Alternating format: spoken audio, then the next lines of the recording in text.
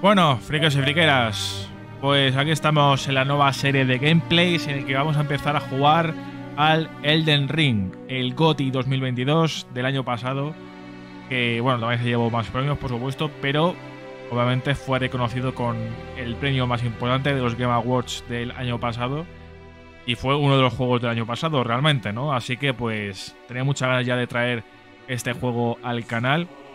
La verdad, ya tenía pensado traerlo cuando empezamos la serie de Last of Us y de hecho ya tengo ya planeado la próxima serie de gameplays, pero cada cosa a su tiempo. Pues empezamos una nueva aventura con Elden Ring, así que le damos en 3, 2, 1... ¡Comenzamos!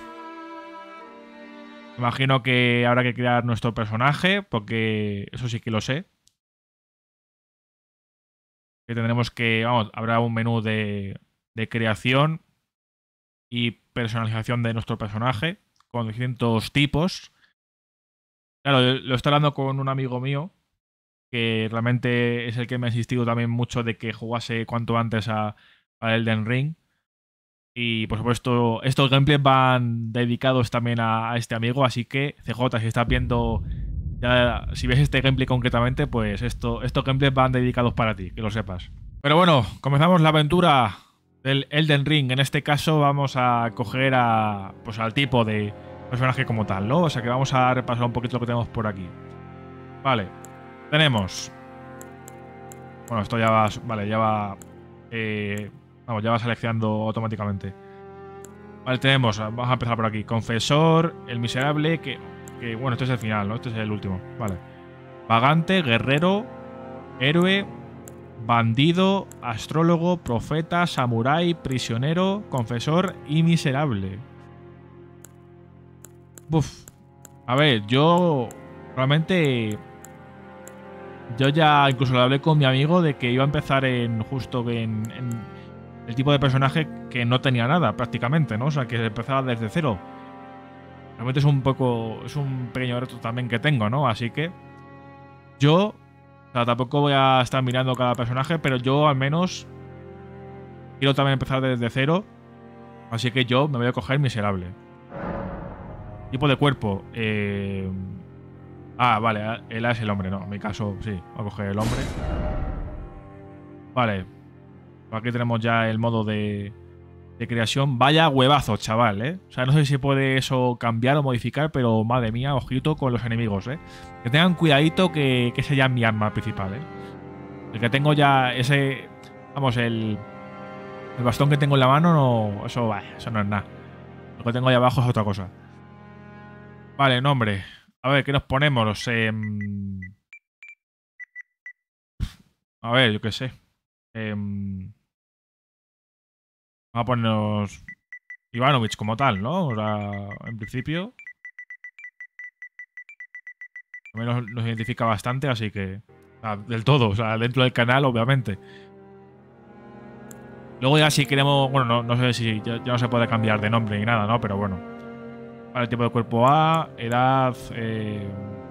Bueno. Hostia, cómo está anciano. Vaya arrugas, ¿eh? Hasta los abdominales tienen arrugas, no me jodas. Adulto. Joven. Hombre, yo pondría joven. O sea, tampoco hay mucha diferencia. Me gusta más físicamente joven, la verdad. Impone más, creo yo. Vale, joven entonces. Origen miserable. Esto es el tipo, ¿no? De personaje, supongo. Recuerdo. Sin recuerdos. El pasado ha quedado totalmente atrás. Medallón de ámbar rojo. Un medallón incrustado con ámbar carmesí. Aumenta los PS máximos. O sea, esto sí quiero empezar desde cero, literalmente, ¿no?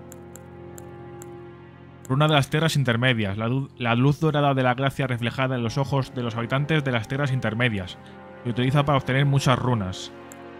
Semilla dorada. Una semilla dorada arrastrada hasta la orilla de las tierras intermedias. Dicen que mejora los viales sagrados. Cenizas de diablillo colmilludo. Las cenizas de dos pequeños diableros colmilludos. Dicen que las cenizas albergan espíritus en su interior.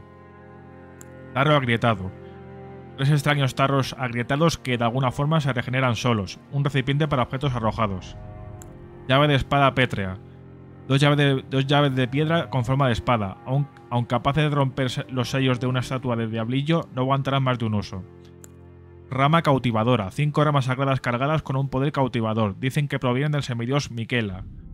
Miquela. Gambón cocido. Coño.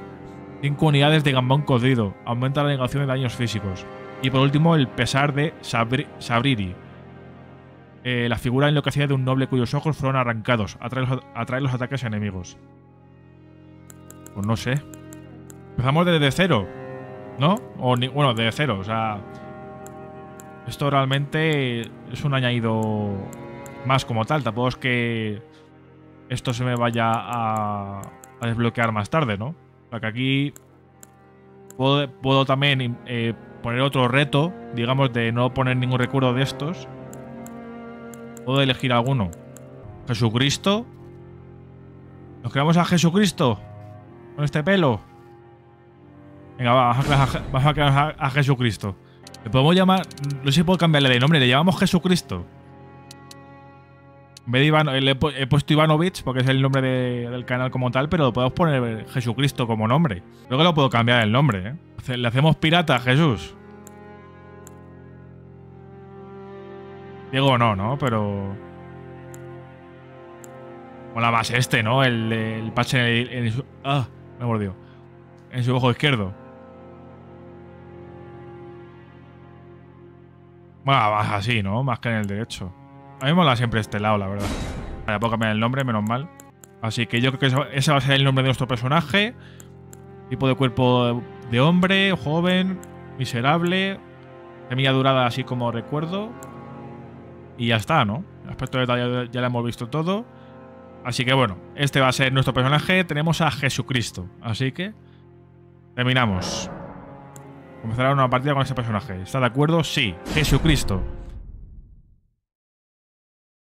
Pues nada.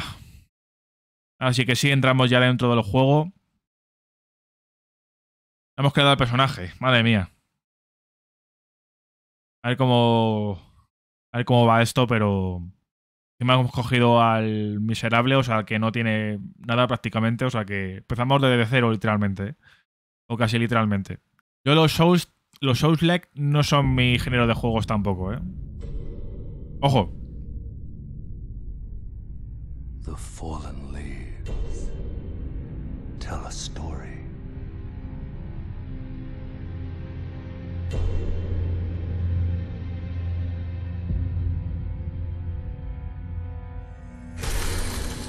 The great Elden ring was shattered. Círculo de Elden, eso es. In our home, across the fog, the lands between.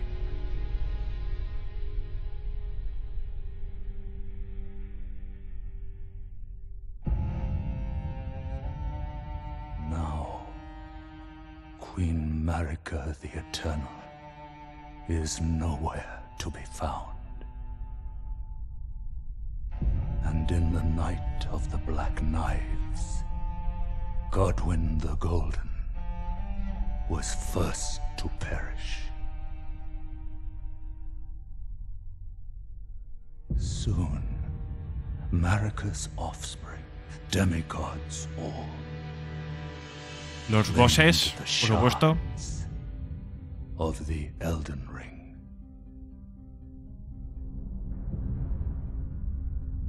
The mad taint of their newfound strength triggered the shattering.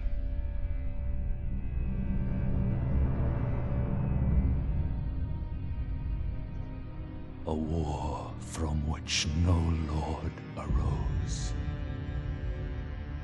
O vaya espada, chaval. A war leading to Oh, ¿y esa qué?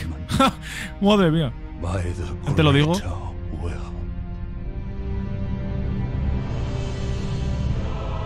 Oh, rise now, ye tarnished, ye dead who yet live. The call of long lost grace speaks to us all.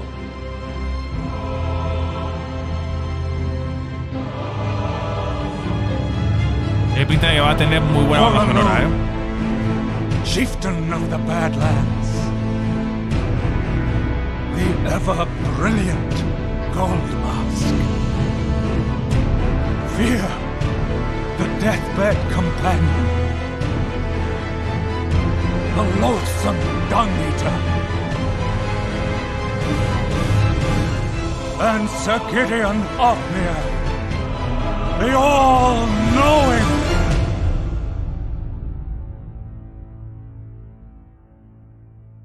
Vale. Están introduciendo un poquito de todo, por supuesto. Luego ya, pues... a la aventura. Literalmente. And one other, whom grace would again bless. Yo, ¿no? A tarnished of no renown.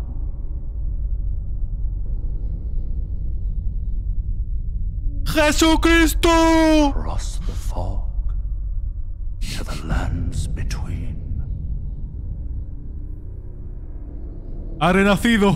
To stand before the Hombre, Elden Ring. Eso será, por supuesto, de... porque hemos elegido este tipo, ¿no? De personaje. The Elden Lord.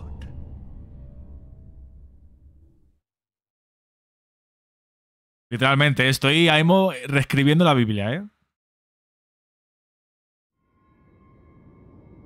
Vale. Pues ahora sí que sí, empezamos el juego. Vamos aquí a nuestro Jesus Christ. Todo chulo ahí con el parche, así que bueno, pues... somos un sin luz. Es lo que digo, me imagino que seremos un sin luz por el tipo de personaje que hemos cogido, ¿no? No sé si habiendo cogido otro tipo de personaje, pues apareceríamos de otra manera, pero... A ver, igualmente veo que la cámara se mueve muy rápido, ¿eh? En verdad. Que yo tampoco estoy muy acostumbrado a que gire tan rápido, pero... Vale. O sea, tengo que hacer un poquito con los controles. Vale, que ya los hemos visto antes realmente, pero... Vale. Echarme esto aquí...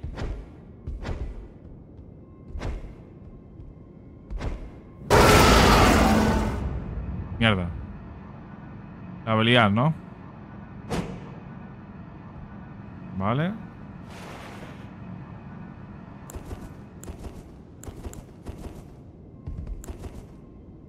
Voy a esquivar. Esquivar, vale. Vamos a esquivar sin rodar.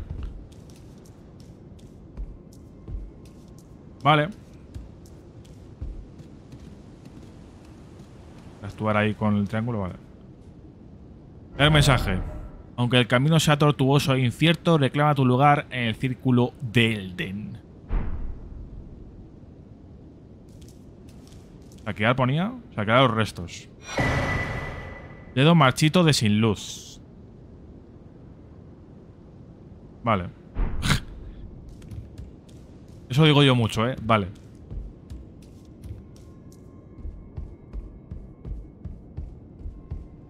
Vale, pues nada.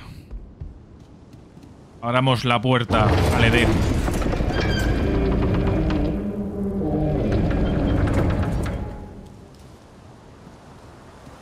Madre mía. Uy, el árbol. Uy. Capilla de la espera. Vale.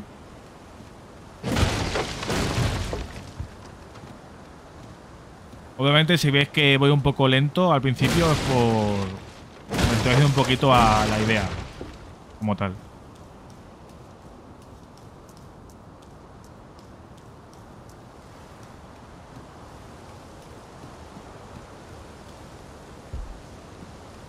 Vale, obviamente esto... obviamente yo ya de por sí soy de explorar, o sea que...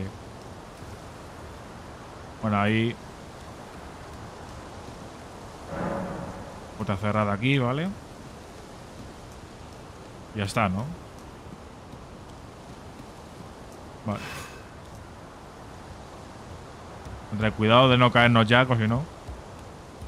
Empezaríamos bien, ¿eh?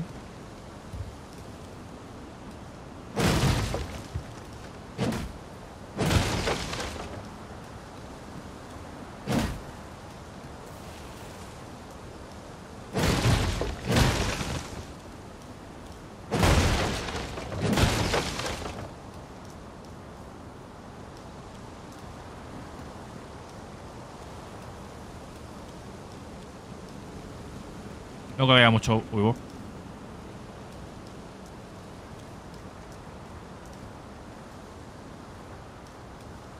Bueno, por ahí no... Parece que no va a haber nada, o sea que...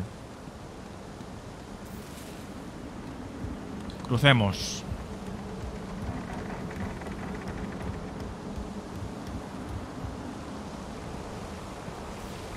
Vemos que tiene brújula como tal. Luego esto es el mapa en sí, pero... pero... vemos que el mapa está un poco como vacío, ¿no? Como que... En fin. Como que no sirve de mucho, ¿no? Realmente. Pero bueno. Obviamente tiene un porqué. La brújula, por supuesto, para guiarnos, pero poco más.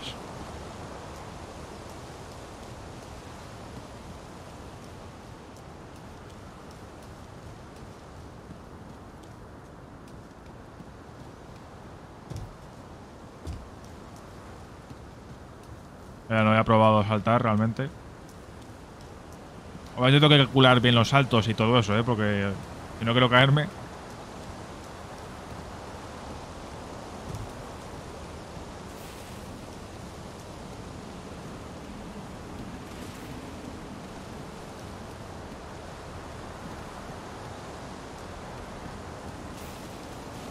Vale.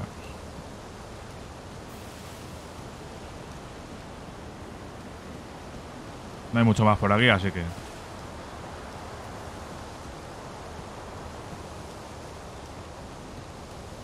Vamos, ya estoy pensando en lo grande que tiene que ser el maldito mapa, Madre mía.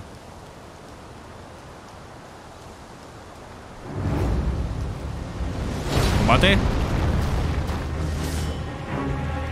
¿Cómo?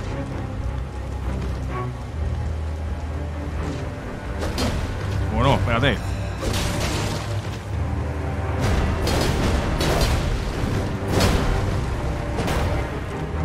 Oh.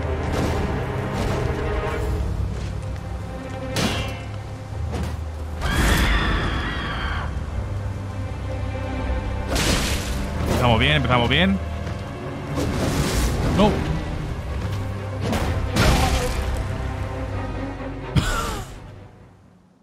No me jodas. ¿Qué ha pasado?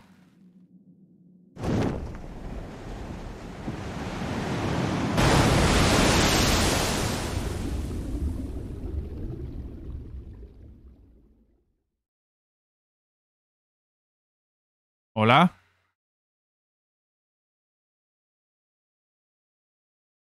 Coño, es que no... He cagado. Joder, que no sé, me estoy rayando ahora mismo,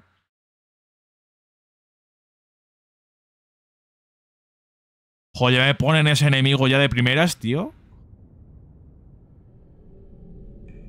Ah,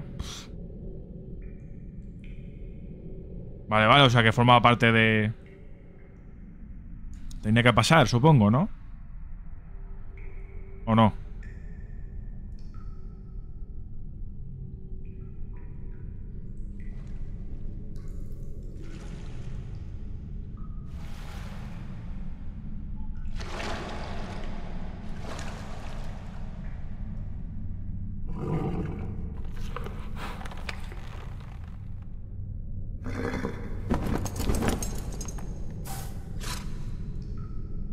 O sea... Don't worry, Torrent.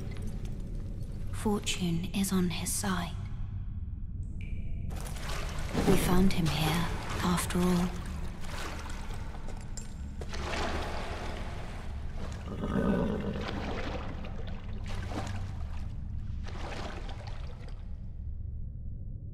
One of his kind is sure to seek the Elden Ring. Even if it does violate the Golden Order.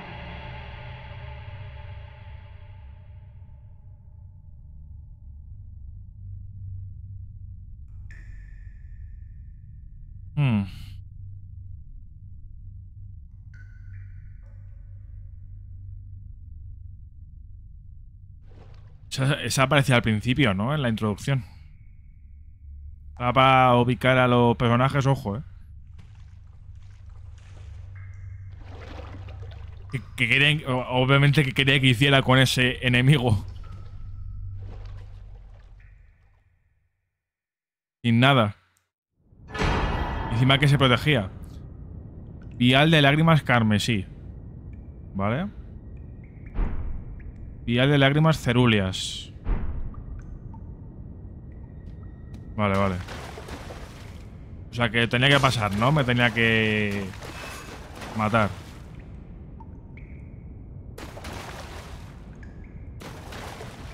Vale. Yo quiero activar esto. O sea, el HUD como tal. Vale, vale.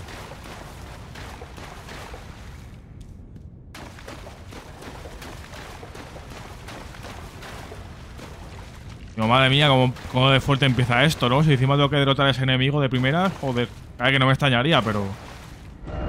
La cueva del conocimiento yace aquí abajo. La cueva del conocimiento. Si desciendes por la cavidad frente a la que te encuentras, darás con la cueva del conocimiento. Allí podrás aprender más sobre los controles y las mecánicas del juego, además de recibir algún que otro consejo que podrá resultarte de ayuda en tu odisea por las tierras intermedias.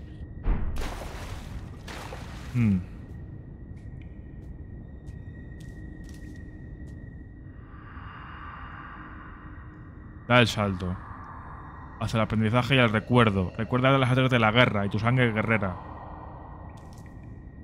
Bueno.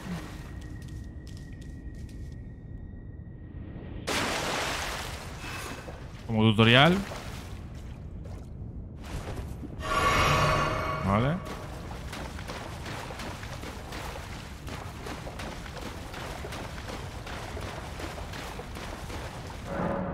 Lugares de gracia.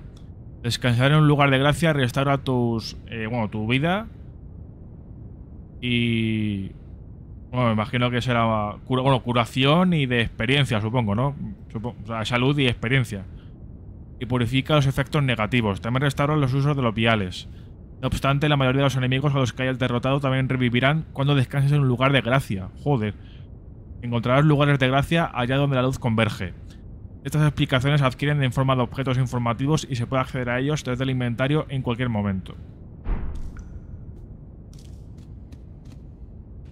Vale. O no he... Esa pérdida descubierta, vale. Descansar. Hacer que pase el tiempo, viales, memorización mágica, ordenar el cofre, marcharse. Menú memorización mágica. En el menú memorización mágica puedes memorizar hechizos y encantamientos. Para poder lanzar hechizos debes tener equipado un bastón o un sello sagrado en el caso de los encantamientos. Lanzar hechizos y encantamientos reduce tus puntos de curación. No, PC. Puntos de curación, no sé. Las ranuras mnemotécnicas de las que disponga determinan el número de hechizos y encantamientos que puedes memorizar. Puedes aumentar tus ranuras mnemotécnicas si obtienes una piedra de la memoria. Vale. Volver. No tengo nada por ahora, así que... Viales. Añadir una carga al vial. Mejorar la estación de los viales. Asignar cargas de viales. Coño. Una semilla dorada. Usar una lágrima sagrada para aumentar la cantidad de tus... de la experiencia y salud. Es que supongo que será eso. Que le ponen los viales. A ver. Asignar cargas de viales. En este menú puedes asignar el número de usos de cada uno de tus viales. Tienes un número máximo de usos. Puedes decidir cuántos de esos usos se destinarán a rellenar el vial de experiencia o lágrimas carmesí y cuántos a rellenar el vial de PC o lágrimas cerúleas. Vale. 2-2, ¿no? Vale. Ordenar el cofre, a ver. Ordenar el cofre. Con este menú puedes guardar en el cofre los objetos que lleves encima o sacar los objetos almacenados para usarlos. Si tu inventario está al máximo cuando recoges un nuevo objeto, este se almacenará automáticamente en el cofre. Vale. Las lágrimas. Recuerdo de la gracia que ya lo he cogido. Y el dedo marchito. Se usa para escribir mensajes a otros mundos. Vale. Para cofre. Esto es para guardar el cofre, por supuesto. En principio a ver, lo voy a dejar, pero... hacer que pase el tiempo. Hasta la mañana, hasta el anochecer, cancelar. Bueno, que tampoco... esto es tutorial como tal, así que tampoco... voy a estar adelantando nada ahora. Vale. Voy a fijar el objetivo, que eso no lo he hecho antes, es verdad. Vale, arma de DMD y a 2 manos.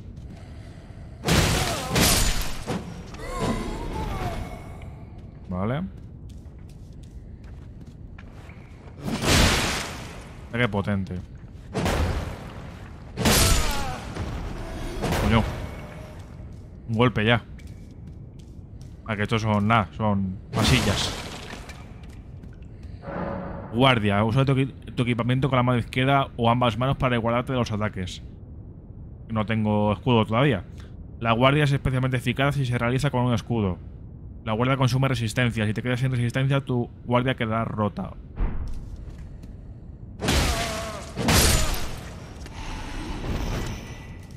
Vale. Esquivas, vale. Puedes evitar los ataques enemigos rodando o dando un paso hacia atrás. Ambas acciones consumen resistencia. Joystick izquierdo más círculo rodar y círculo solamente dar un paso hacia atrás. Yepe. Joder. Fíjate que me matan ahora los del tutorial. Sería maravilloso, Lo puedo romper, ¿no? Aquí no se va a poder coger nada, vamos. Saltar, vale. Coño.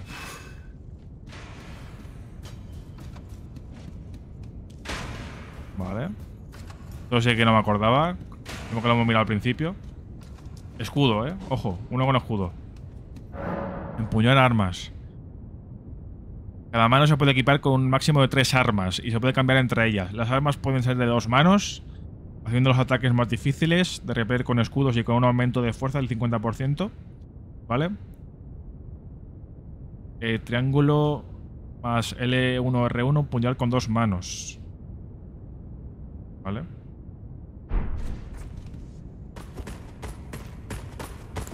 Coño.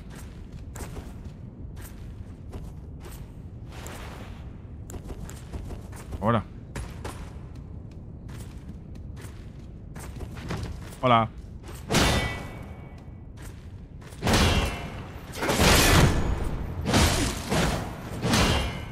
No me va a atacar, supongo.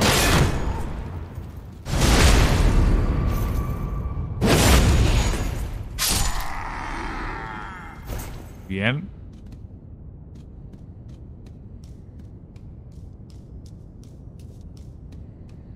Lo tengo ahora mismo a 2 manos. Lo cojo con la derecha.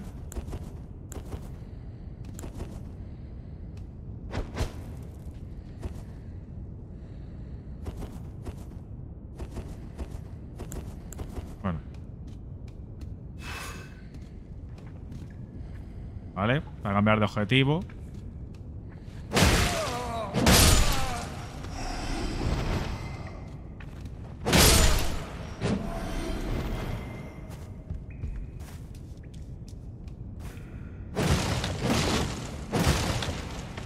Jesucristo. Tío. Vale. ¡Opa!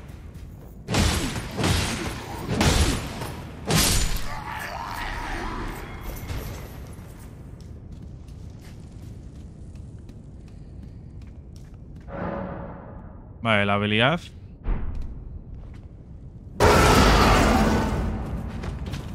Coño.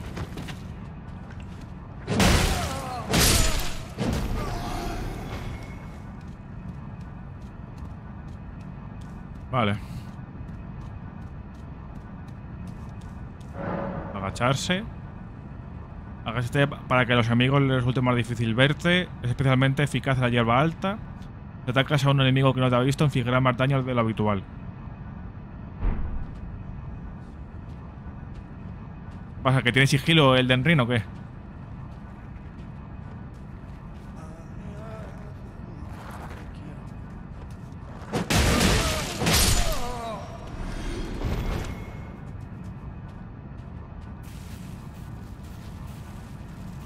Coño.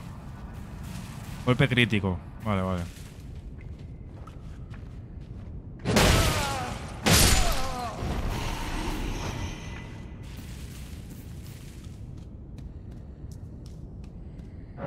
Romper la posición. Algunos ataques pueden romper la posición del enemigo para poder realizar un golpe crítico.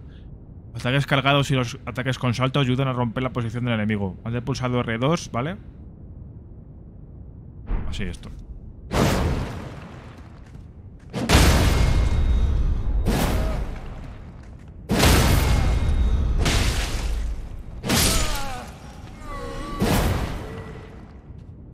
Vale.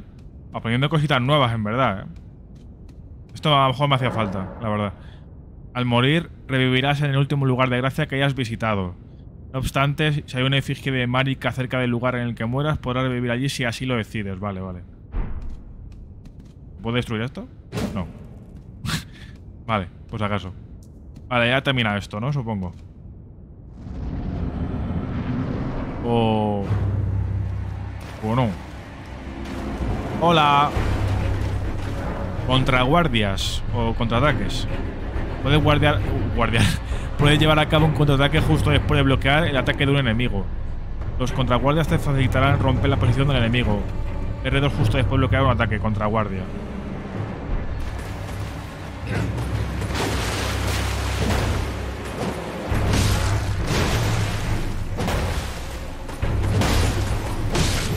No. Que no tengo escudo ahora mismo, claro.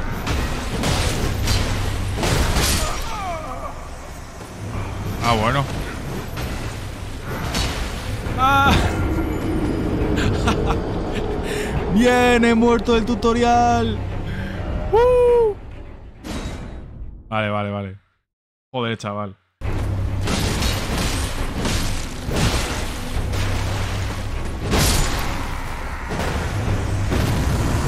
Bueno, al menos no me ha matado.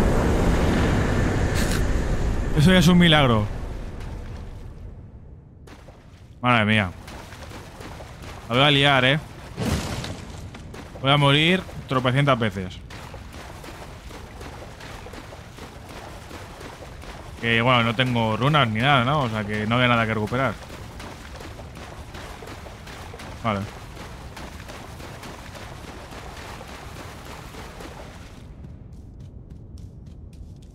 A menos no me baja la resistencia por correr, la verdad.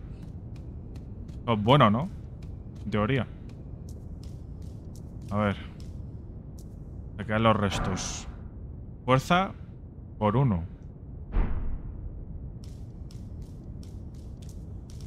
Hay que caer, supongo. Ah, bueno, estamos donde antes. Vale, vale, vale. Lo de antes, vale. Vale, pues bueno. Pongo un vial.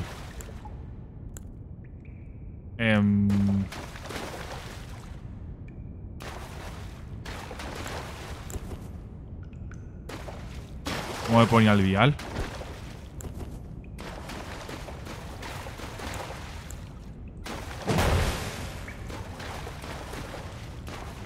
No me acuerdo cómo me ponía el vial.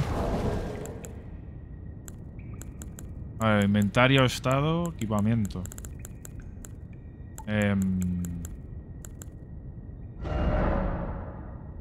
Vale.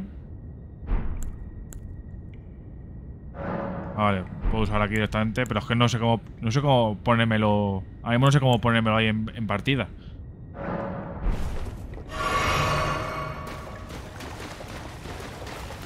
Madre mía, si ya casi he muerto con ese. Lo que me espera.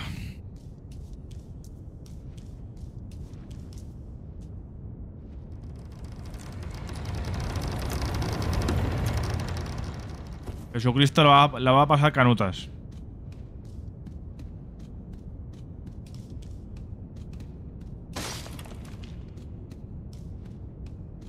Vale.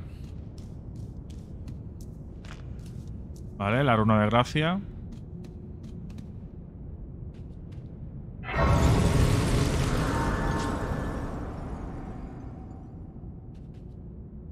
Aunque bueno, aquí... A ver, los viales y esto. A esto nada.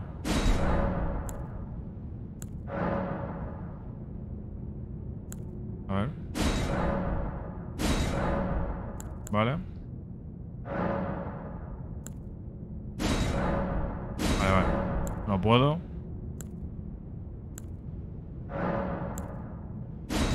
Vale. Ya está, ¿no? Además ya está.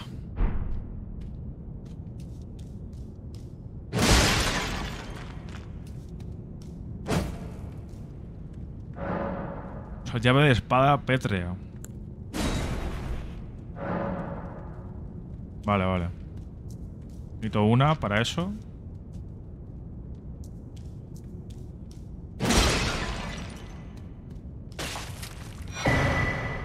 Vale, multijugador cooperativo. Usa un dedo doblado de sin luz para dibujar un símbolo de invocación dorado. El multijugador cooperativo empezará cuando un jugador de otro mundo te haya invocado. Serás un aliado, dedo doblado, y tu objetivo será derrotar al jefe del área. La brújula de la parte superior de la pantalla indica la dirección del invocador, poseedor de dedos. Rebanadora de dedos.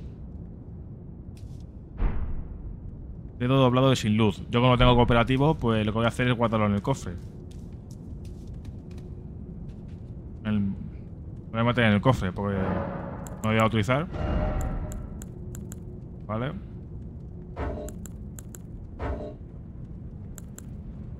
Ve al cofre esto.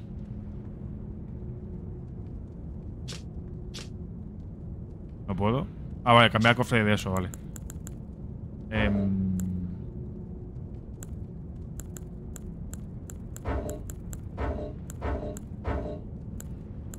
No puedo cambiar nada. Bueno. Pues nada, el juego no me deja.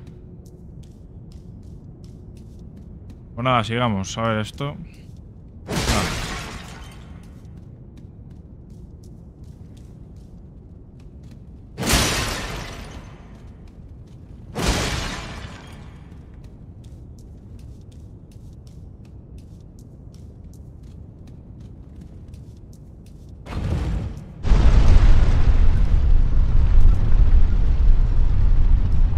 Mierda.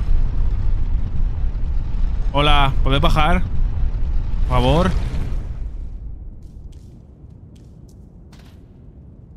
Gracias.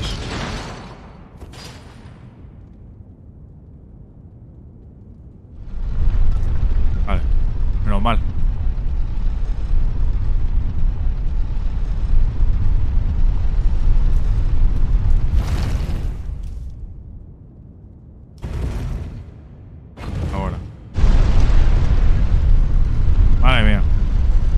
Vaya fails.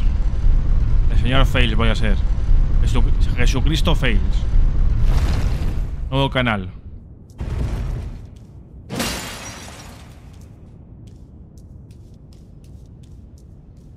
Vale, por aquí nada.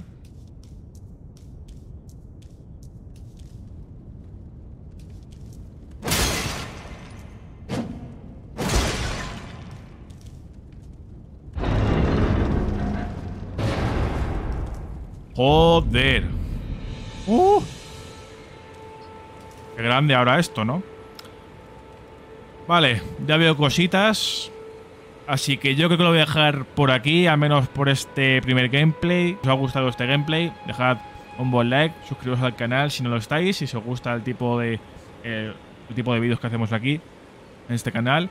Activad la campanita de notificaciones y en la descripción os dejaré, como siempre, mis redes sociales y las listas de reproducción con los tipos de vídeos que tengo en el canal. Ahí también tendré disponible a partir de ahora la lista de reproducción de los gameplays del Elden Ring, como de las últimas series de gameplays que también hemos hecho en el canal. Así que muchas gracias por vuestro apoyo Hasta la próxima.